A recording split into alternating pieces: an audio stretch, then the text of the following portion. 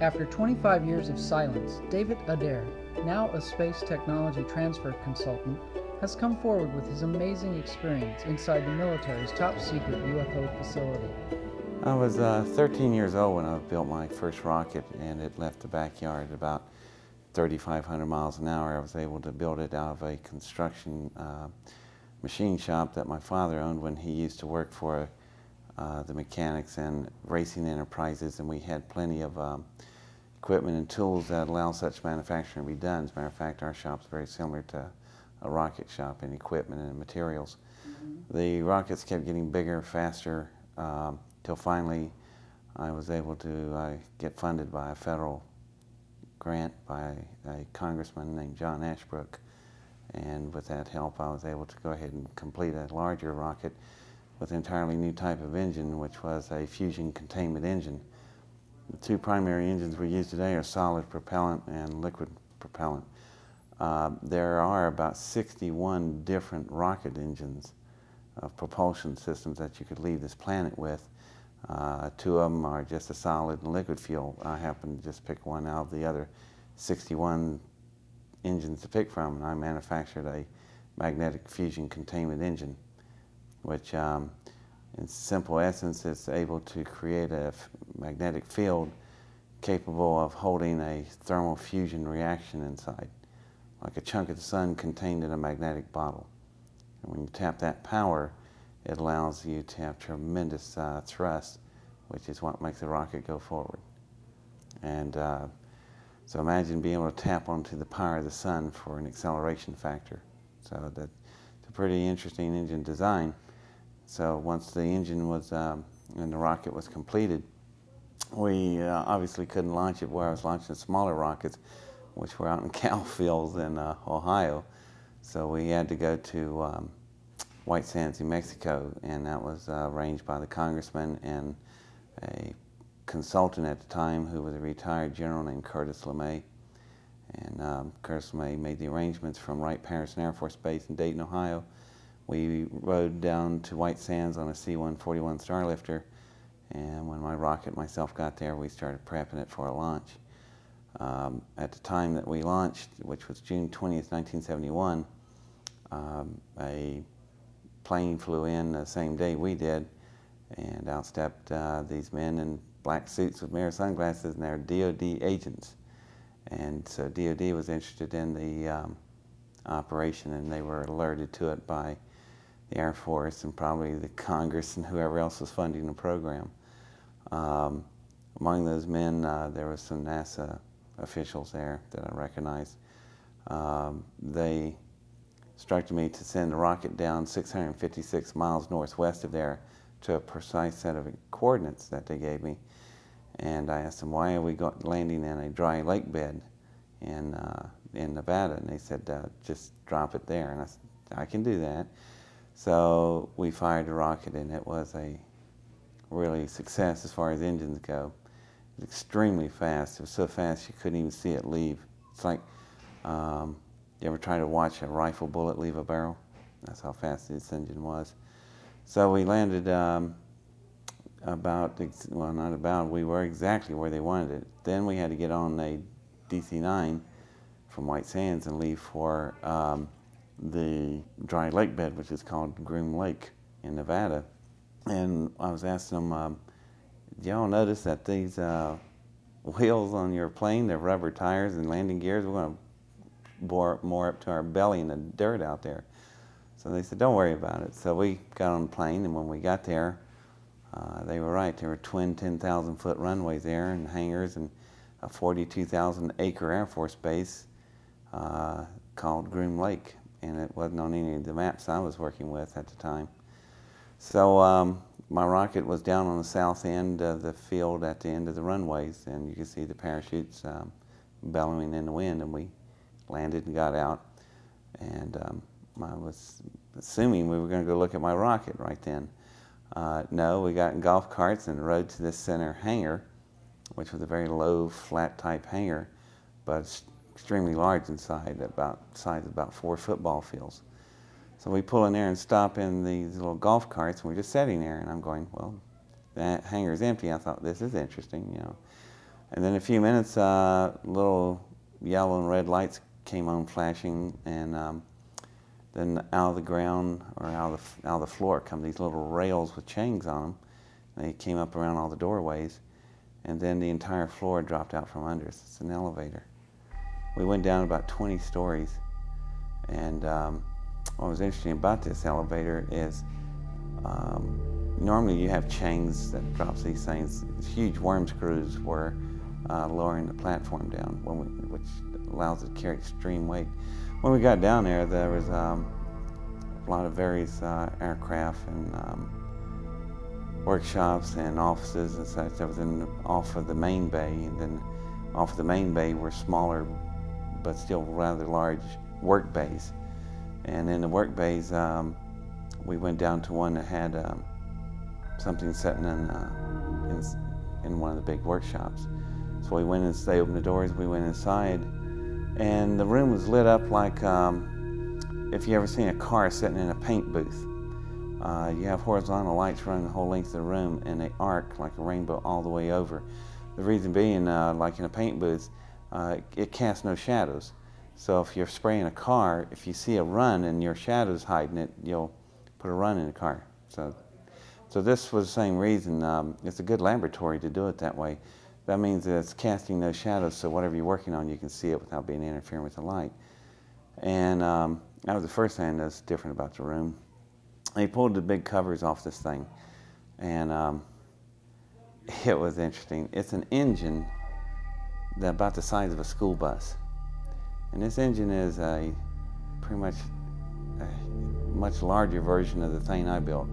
It's also an electric magnetic fusion containment engine, but it is sophisticated and it is powerful. I would have to compare mine to it. Would be like I had a Model A and this thing was a Ferrari. I mean, it's just tremendous, powerful difference, but we both were of the same engine breed. And this one had been damaged right in the center of the core. In the type of configurations we build, we have dual particle accelerators that cause the fusion reaction. Right in that center of these accelerators is an area that I call the eye of the hurricane, and it's like an infinity pattern, figure 8, and right in the center, it's quiet there on a matter of conversion area. So then this particular engine was a hole there about 4 feet in diameter, and that was the first thing I noticed. They asked me to look at it and describe to them how I thought the thing functioned. And I asked them, you know, how come I'm telling you about your engine? And they said that the engine was recovered in a project they was working with, and they wasn't sure how everything functioned on it, and personnel that were available that work on that was not available anymore. And they said if I could just help them out a little bit. Well, being 17 years old at the time, they thought I didn't pick up on too many adult innuendos, but I guess I was born old. I knew exactly what they were doing. So I said, fine, you know, yeah, I'll be glad to help my country, you know. Yeah. So we play along, and I asked them, can I walk up to it? They said, sure, as a matter of fact, you can climb on it if you want. So I got up to the engine, and then something really unusual about the engine, other than the design, the alloys itself, just the sheen and color, looked like iridescent color, like when you hold a CD disc to the sun and you see the rainbow. Imagine those kind of colors covering this entire engine and glowing like that. It's really pretty. The color of the engine was unlike any metal or alloy I was ever familiar with. And when I walked to the engine, there was a shadow on the engine. Now, I just told you that the rooms were built where you couldn't have shadows. When I stuck my arm out to it, there was a shadow on the engine, but right on the table, there was no shadow. So it's not a light casting the shadow on the engine. The engine is picking up radiation off my body. So I back away from it, the shadow dissipates. When I walk back up, it's back on. And so when I put my hands on the engine to pull myself up on it, that's where it's interesting, because the alloys in some places were so thin, it was translucent. You could see through it like a sheet of amber. So when I laid my hands on it, this really interesting swirl pattern would come off wherever my skin was touching, and they would swirl out through the metal, going out through the alloy. And I didn't know of any metal that could do that. So I thought, wow, this thing is heat sensitive. It's picking up my body heat waves like that. So when I crawled, and they were really neat looking, smooth type wave flows coming off my hands. So I pulled my cell phone up on the engine and started walking over it, and it was huge. It was radically different than mine because it was just so much of a different design. And the way they ran the fusion flows and the way you would run fuel in a fuel line of an engine, this thing was totally different. There was no wiring. Now my engine was covered with miles of wiring, so I could get all the firing orders right toward the cyclotrons, the particle accelerators. Did you immediately know that it was alien at that time? I suspected when I put my hands on it, it felt so different. It felt like a frog belly. If you ever, I don't know if people play with frog bellies, but I did. It looked wet, but it wasn't wet. It's just so slick looking, but it wasn't slick. And it was just amazing, but it also had such a texture, and as soon as you touched it, it was cold in the air-conditioned well in the facility, but the minute you touched the metal, it became your temperature instantly. I don't know of any alloys that can do that. So I started going, oh, this may not be from around here. So I'm walking down the engine, and I go up to where the main core cells are and the particle accelerators. There's a hole blown out there, and I step down into it, just get a better look. Now, at this point of view, I'm down in the hole in the engine, and the walls are real smooth. They're so smooth, the blast, these temperatures like that engine of mine, they run at 100 million degrees centigrade. You work with plasma physics. So when the field dropped down, this engine's metals were exposed to that kind of temperature, vaporized. But as soon as it vaporized at that particular point, fail-safe, it shut the engine off. All this probably occurred in a nanosecond, a billionth of a second. So the blast only irradiated out to about 4 feet in diameter and stopped. What was interesting is the way the engine's metal was whenever there's torn places. You could rub your hands over the torn areas that are jagged, but they wouldn't cut you because they're so smooth. It's more like flesh being torn rather than metal. Well, when I come up, stood back up on top of the engine, I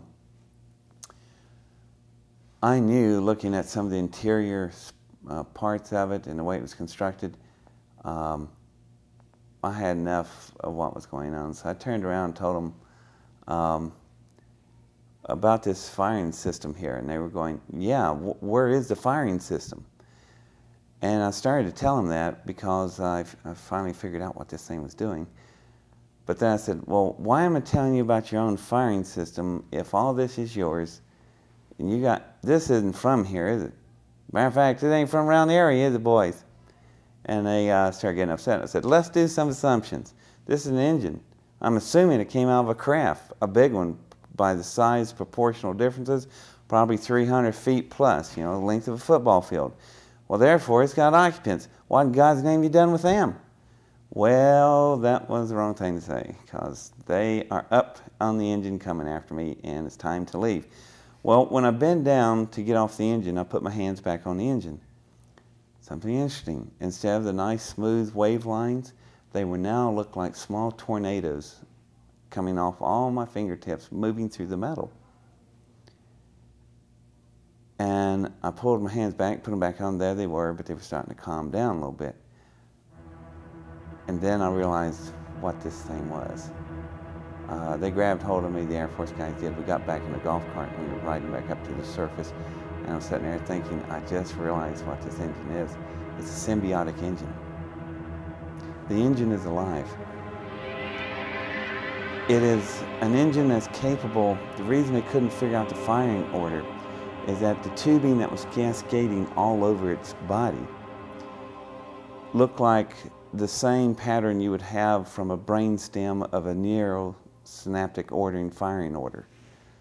So what's happening is when the pilots sit down in their seats, their thought waves drive the engine. When I first touched the engine, I was curious and awed by it. The wavelengths were smooth off my fingers.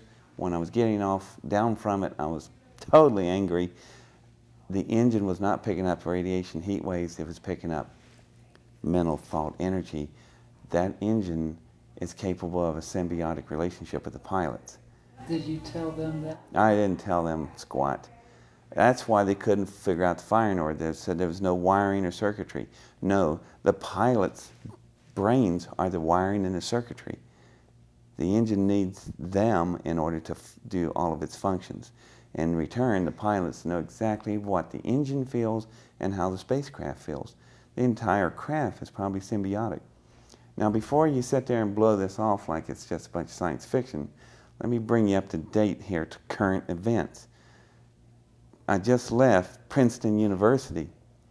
There's a Dr. John up there, Robert John, and he runs the Pear Research Institute.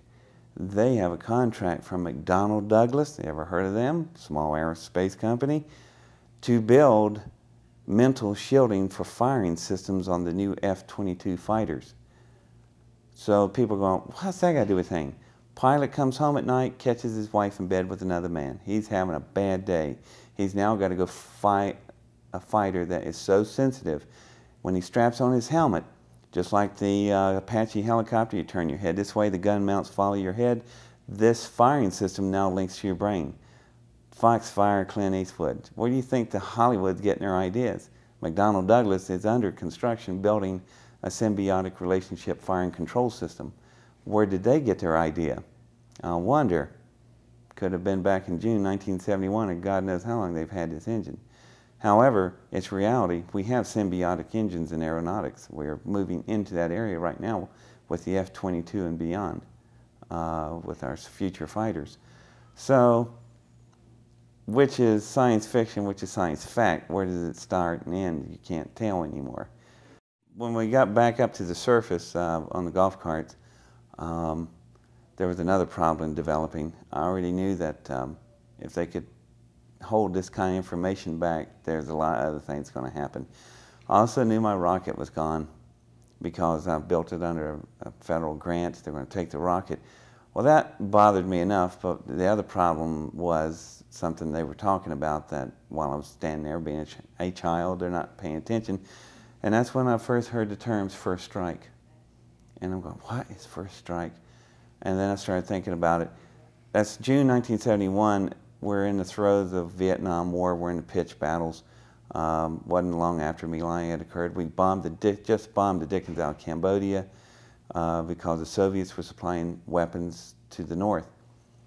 We wanted to do surgical nuclear strikes. General Westmoreland did.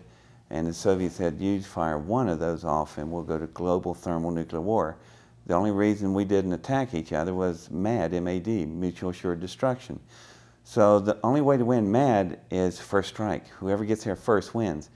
My rocket engine out there went from 0 to 8,654 miles an hour in 4.1 seconds. It's the fastest thing ever. So if you take that type of engine containment system and put it on nuclear warheads and put them on your own subs, park it off Siberia, the Soviets would never see but flashes of light, and that's it. They wouldn't even have time to move out of their chairs. No retaliation. So if you take out the Soviet Union, you wouldn't destroy the whole country. You would take out all the key military sites and the major cities, and they'd surrender. But if you do that, you'll have to hit another country same day called China. They have nuclear weapons, and they're not going to stand there and watch us take out the other superpower. So about 1 billion people are going to die in a single day. So I'm sitting there going, all because of my engine? Unbelievable. So I scooped up a hand full of graphite grease off of the hangar door there, the wheels, and started crying. And I said, I want to see my rocket. So they thought, just a kid, take him out to see his rocket. I want to see what it at least looked like. So when I went out there with the 2 sergeants on the golf cart, we got out there. I walked over to it and opened the hatch, opened the particle accelerators, put the graphite grease, just smeared it on the doors inside and closed it. When you turn on particle accelerators and the fuel is using deuterium, ask any physicist what happens when deuterium meets graphite. It's pretty bad. It's a major reaction explosion. So I turned on the particle accelerators with no fuel involved, and I told the two sergeants, it's got a fuel leak, we got to run for it. So we get on a golf cart and take off. I gave us 60 seconds on a time delay. When we engaged, it exploded. It blew a hole the size of a football field out there. There's nothing left. Now they have no rocket. Now they have nothing to work with, but they got this kid. So I was told I'm going nowhere for the rest of my life, and it was scary. And they threw me in a room and kept me there for about 10 hours. And then a lot of noise in the outside, the door opens up, and there's this big stogie chomping figure in the doorway going like that, and his name is Curtis LeMay. So he came there and got me and took me all the way back home to Wright-Patterson, and he took me back home to my parents. He told me that they're not going to be through with you, they'll deal with you again. And he was right. So that was the end of my summer vacation in my junior year in high school, how I spent my summer vacation. And what did he say to your parents again? Well, my parent, LeMay just he didn't say anything to my parents. He said he left it up to me. He just got me home. So it was quiet through the winter and the spring, and I'm graduating from high school. It's June 10th, 1972, and I'm ready to go to Ohio State. All of a sudden, I'm shaking hands in line, and I get hold of this one line, and I turn around, and I got hold of this guy's hand, and it is a DOD agent from Groom Lake, right there in Centerburg, Ohio, and he slaps this paper in my hand. I read it. It says, "Greetings, I'm drafted," and they throw me in a car. My parents are hollering, and nothing they can do because I'm now property of the United States government. It's called conscription, buddy, and you're gone. So after about 3 hours, I'm back. I was on a plane. Ended up at Langley, Virginia, home of the CIA and more fun activities. What they wanted was the engine to be rebuilt again. And we had to work out some compromises. I ended up spending 10 years in the Navy. I never did build the engine again. That was the last thing Curtis LeMay told me to do. He said, never build another rocket as long as you live. You might make it out of here. And he was right. So instead, I agreed to build jet engines. So I was a jet engine designer and technician in the Navy, and worked on the Tomcat and the E-2C Hawkeyes and other various aircrafts. And so it became an interesting career. After 10 years, I had enough of that, opened up a private consulting business, and I've been doing space technology transfer, where we transfer technology from the space program into commercial applications. I've been doing that for the last 17 years. So I can take you around the Earth 8 times as fast as you blink your eyes. That's the capability of this type of propulsion. How is this type of propulsion? How did you come about this type of propulsion? Oh, God. Yeah, well, this is not the place to bring that up, I guess. Dreams. It all came in dreams, all the mathematics, everything. I was working quantum physics when I was 7. I was born with it. Yeah. So now you know how all this stuff works. When I got to a certain point, though, the mathematics were too difficult to achieve, mainly because there was no computers available. I mean, handheld calculators didn't come out 10 years later. You know, the only thing I've got, I have no fax, no modems, no email, no laptops, floppy disks, hard drives, none of this stuff existed. You had a pencil, a piece of paper, and a slide ruler, and chalkboards all over the buildings, and your brain.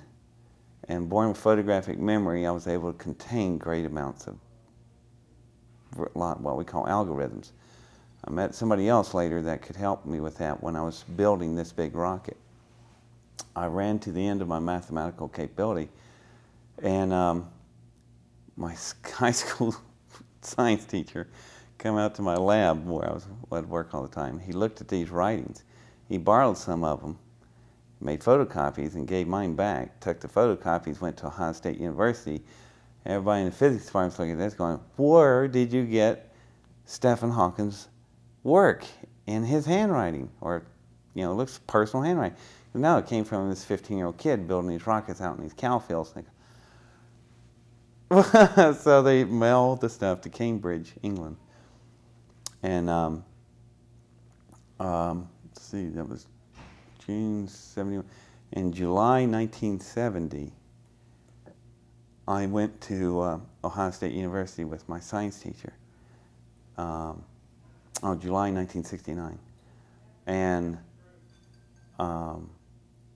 this little frail guy was sitting in one of the big academic classrooms. And I walked in, I saw these equations on the walls, and I went, "Who's messing with my work?" You know, and the little guy stands up, "Indeed." I went, he says, "It's his work." And I went, yeah, oh, I guess it is. Besides, it's not going to work down on that side anyhow, pointing to that part of the room on a chalkboard. And he goes, "How so?" I said, "Well, walk over and, start erasing it. Wait, it works like this." So he looks at it, and then he goes, "How do you validate that?" I go, "Rocket engine." And he's looking at the equation, his back is to me, and he goes, "How you get all your information?" I went, "Comes in dreams every night consecutively." So he drops his chalk, and he turns around, and I figure, end of conversation, good, I'm busy, I need to go home anyhow. I start to head for a door, and he goes, "Wait a minute." He goes, "We dream on the same wavelength. All my stuff comes to me in dreams. Therefore, we are brothers. Have a seat." And his name was Stephen Hawkins. So we worked out some math that allowed me to achieve the... See, we're working on parallel mass. There's only one thing that can swallow and control a fusion containment explosion. That's a black hole. It swallows the sun. What is the sun? Billions of H-bombs going off. So anyway, that was how I got help with on the mathematics of that. But the way the engine works, it's on the same principle of a balloon. You blow up a balloon, release it, and it goes around the room. The air escapes out the nozzle, pushes the balloon forward. Well, the same principle with this engine. When you open up the one end of the field with a plasma beam to open up the particle chambers, you're going to get all this matter flowing out.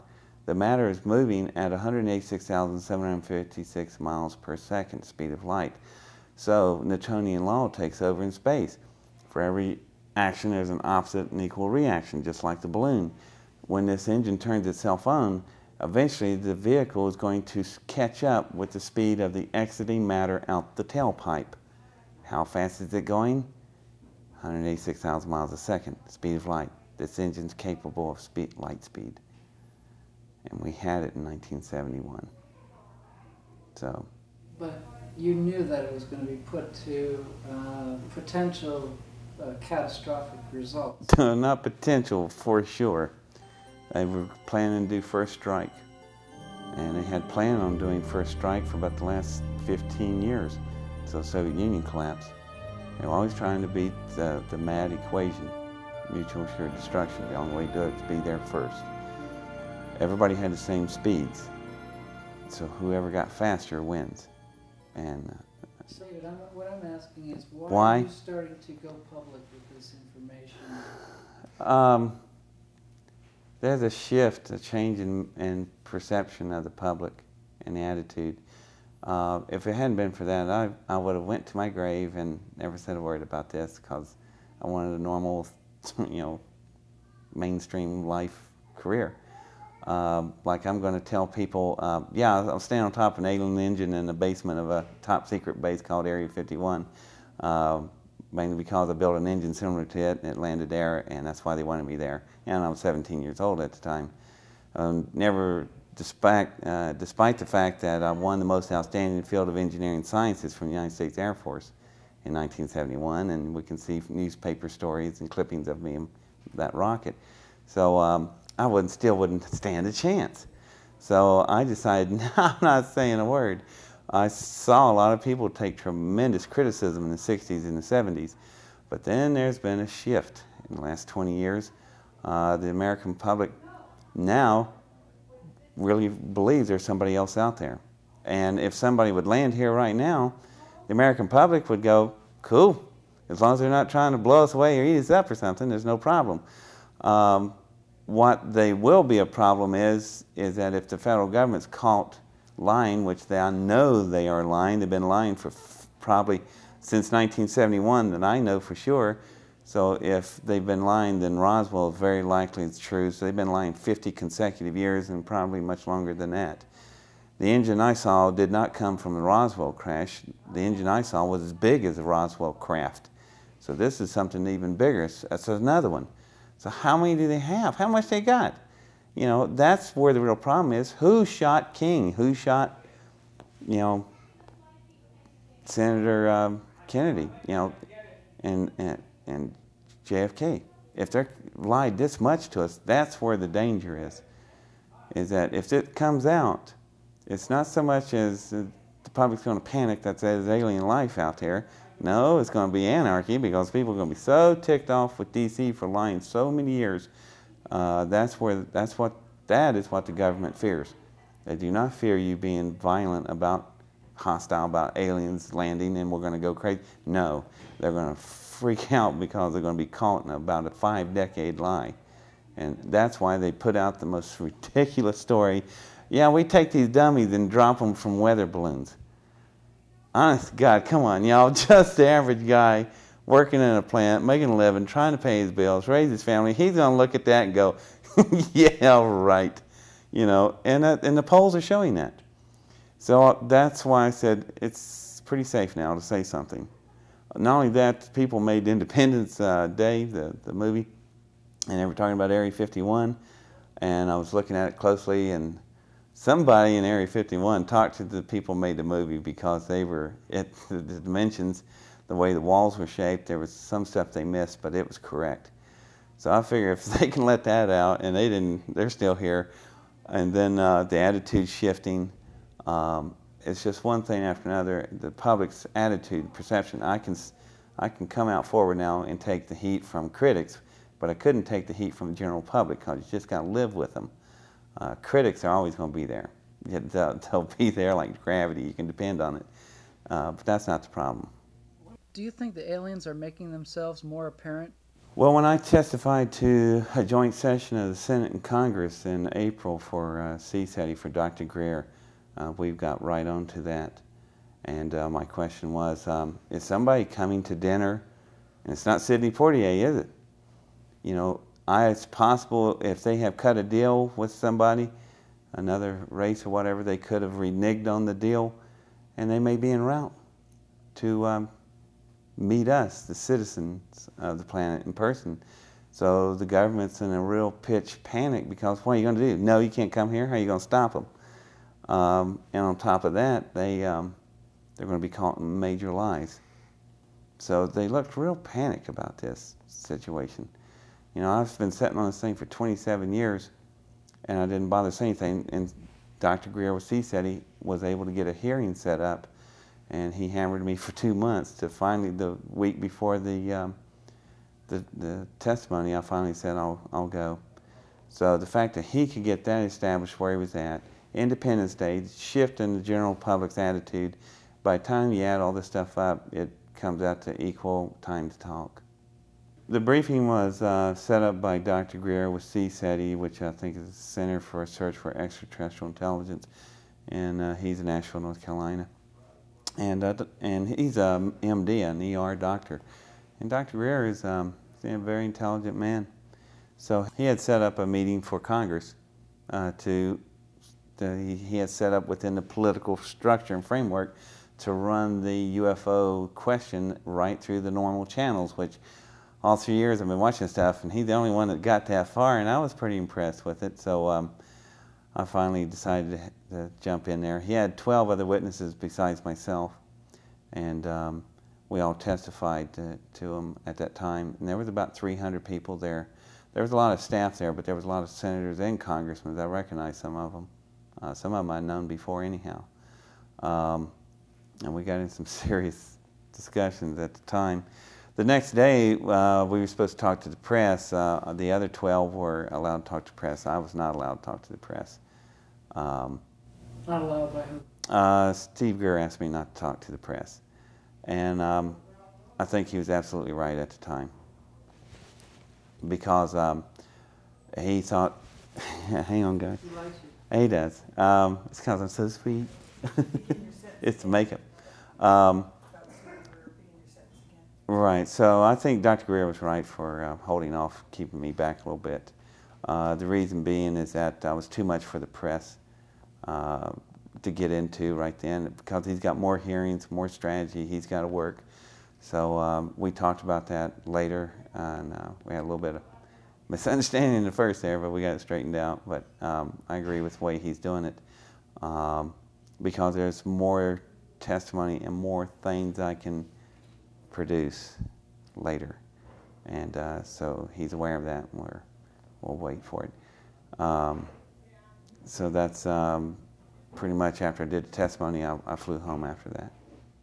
When I agreed to testify in Washington, D.C., Dr. Greer told me that he has about 120 witnesses that are hardware contacts.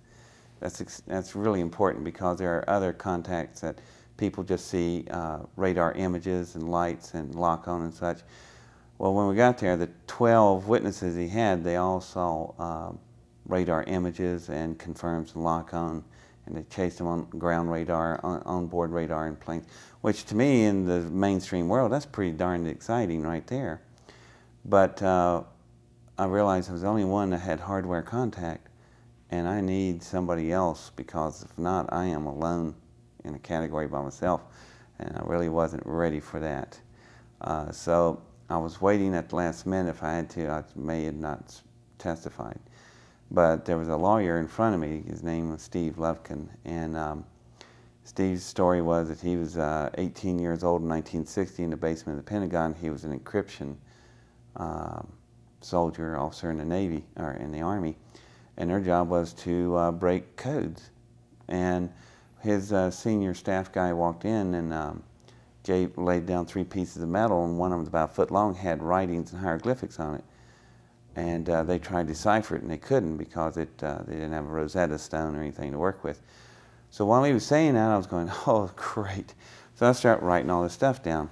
And I hand Steve the paper, and Steve looks at the paper and goes, and like any good lawyer under testimony, he goes, I swear I've never met this man before. And I thought, great. So when I got up, what rattled everything was he had about 12 different emblems, and he remembered them. I hit all 12 emblems. So the way I told the Senator in Congress, I went, how could I do that? Simple. I was standing on top of the engine that piece of metal came from. As a matter of fact, there's about 98 different emblems on this engine. I was born in photographic memory, and I got them all. So if you like to see them, here they are. And they are interesting the way they were grouped in clusters, and they were on every single device that was a separate device. And I realized what they were actually. Not some great cosmic messages or anything. They're serial numbers for parts. That's how they figured out where their parts are. Just like us, we got to know where all these. After looking at the emblems, some of the emblems repeated themselves. There was one that had a very similar mathematical symbol of pi, but it was a modified symbol of it. And it would show up every time there was a curved radius. And I'm going, there were some of the emblems would be reversed on the other side of the engine when the 2 parts were the same, left and right. And I'm going, that's all it is. No big, great cosmic message. It's serial numbers, just like we do on jet engines in the Navy. We group out our numbers. And, but it would give you the alphabet of their language. So I was able to retain that. But also, I memorized how the engine was built. So let's build another one.